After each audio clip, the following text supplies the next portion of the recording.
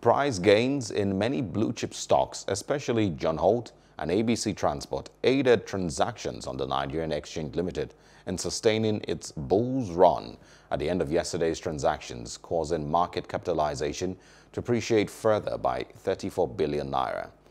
Yesterday, market capitalization of listed equities increased by 0.17% to 20.092 trillion naira from 20.058 trillion naira recorded previously. Also, the All Share Index also increased by 65.72 basis points to 38,548.24 points from 38,482.52 points reported the previous day.